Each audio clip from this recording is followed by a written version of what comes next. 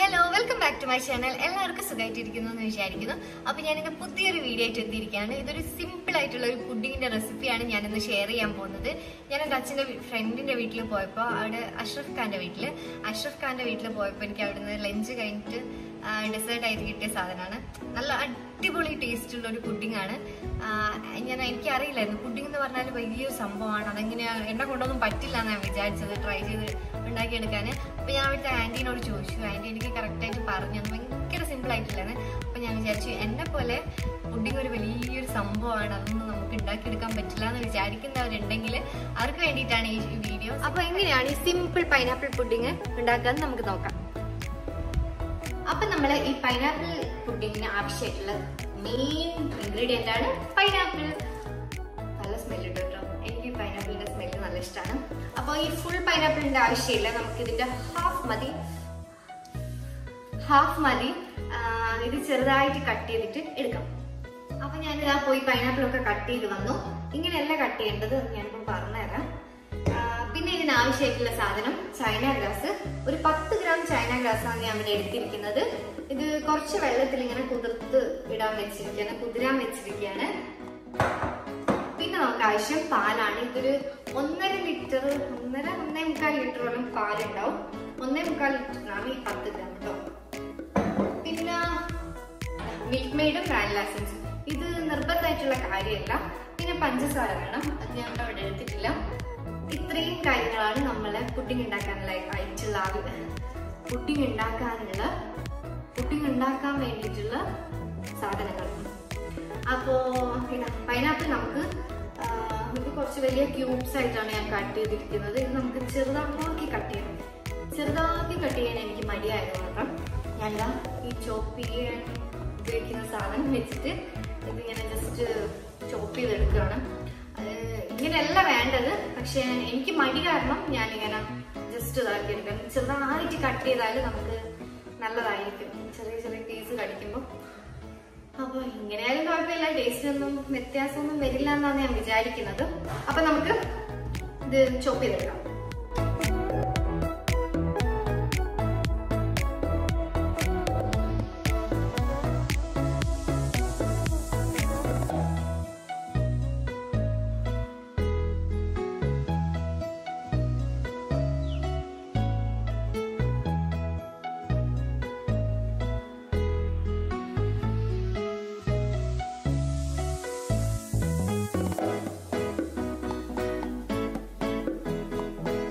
ഇതാ നമ്മുടെ പൈനാപ്പിളൊക്കെ ഇങ്ങനെ ഒരു പരിവായിട്ടുണ്ട്.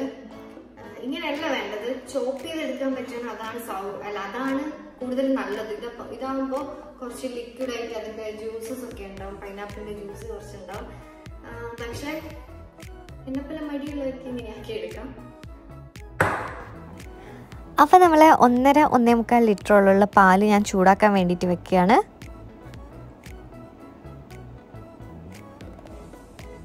ഇത് നമ്മൾ പുഡിങ്ങിൻ്റെ സെക്കൻഡ് ലെയറിലേക്കുള്ളതാണ് നമ്മളിപ്പം പ്രിപ്പയർ ചെയ്യുന്നത്. ഇതിലേക്ക് ഞാനിതാ ഇപ്പോൾ ഒരു കപ്പോളം പഞ്ചസാര ആഡ് ചെയ്ത് കൊടുക്കുന്നുണ്ട്. ഷുഗർ നിങ്ങൾ ഇഷ്ടത്തിന് ആഡ് ചെയ്യാം കേട്ടോ. എനിക്കൊരു മീഡിയം ഇതിൽ ഷുഗർ മതി. എനിക്കധികം മധുരം കഴിക്കുന്നത് ഇഷ്ടമല്ല.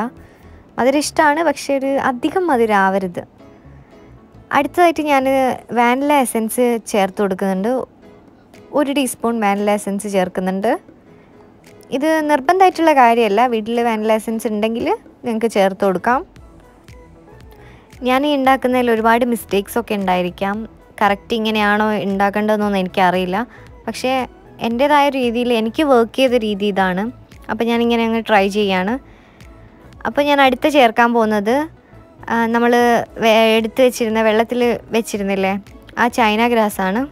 അത് ഫുൾ ആഡ് ചെയ്ത് കൊടുക്കുന്നുണ്ട്.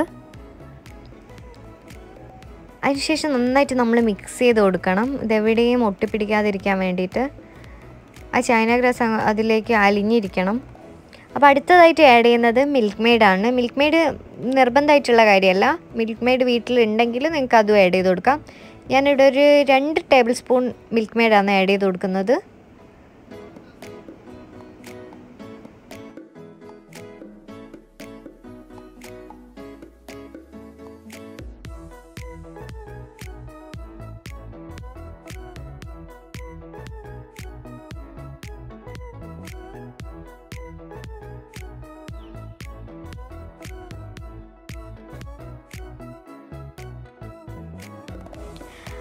അപ്പോൾ പാലൊക്കെ നന്നായിട്ട് തിളച്ചു, നമ്മളെ ചൈന ഗ്രാസ് ഒക്കെ നന്നായിട്ട് മെൽറ്റായിട്ടുണ്ട്. അപ്പോൾ ഗ്യാസ് ഓഫ് ചെയ്തതിന് ശേഷം ഞാനിത് കുറച്ച് നേരം ഈ ചൂടൊക്കെ മാറാൻ വേണ്ടിയിട്ട് മാറ്റി വെച്ചിരിക്കുകയാണ്. ആ ടൈമിൽ നമുക്ക് ഈ പുഡിങ്ങിൻ്റെ ഫസ്റ്റ് ലെയറിന് വേണ്ടിയിട്ടുള്ള ഇത് പ്രിപ്പയർ ചെയ്യാം.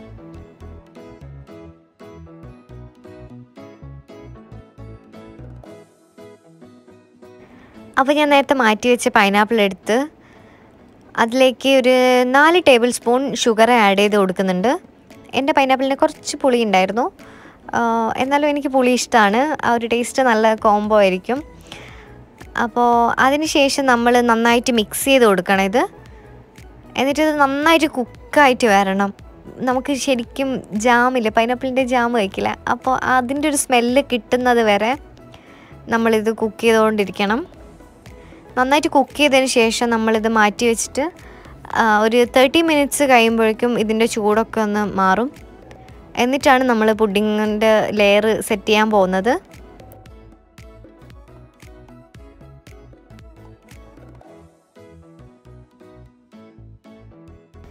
ഇനി നമുക്ക് പുഡിങ്ങിൻ്റെത് സെറ്റ് ചെയ്ത് കൊടുക്കാം. നമ്മൾ നേരത്തെ മാറ്റി വെച്ച് ചൂടാറിയിട്ടുണ്ട് നല്ലോണം.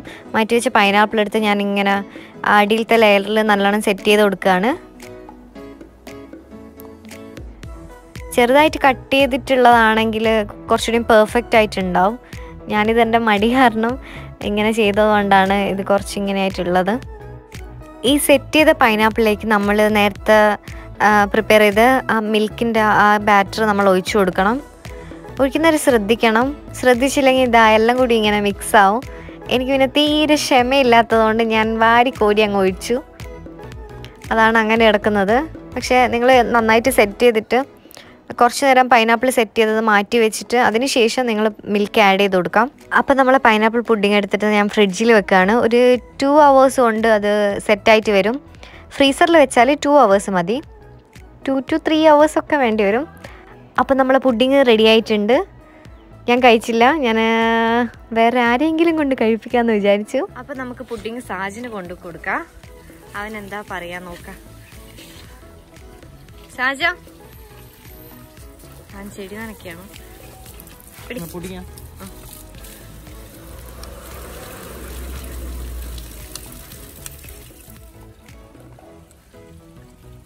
എങ്ങനെയുണ്ട്? മധുരമുണ്ടോ? കാര്യം പറ. ടേസ്റ്റ് ഉണ്ടോ? അഷ്റഫ് ഖാന്റെ വീട്ടിൽ നിന്ന് കിട്ടിയ അത്ര ടേസ്റ്റ് ഉണ്ടോ?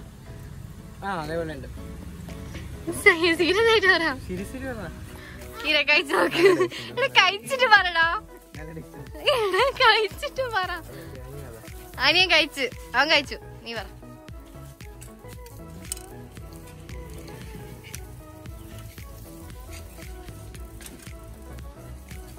ടേസ്റ്റ് ഉണ്ട്.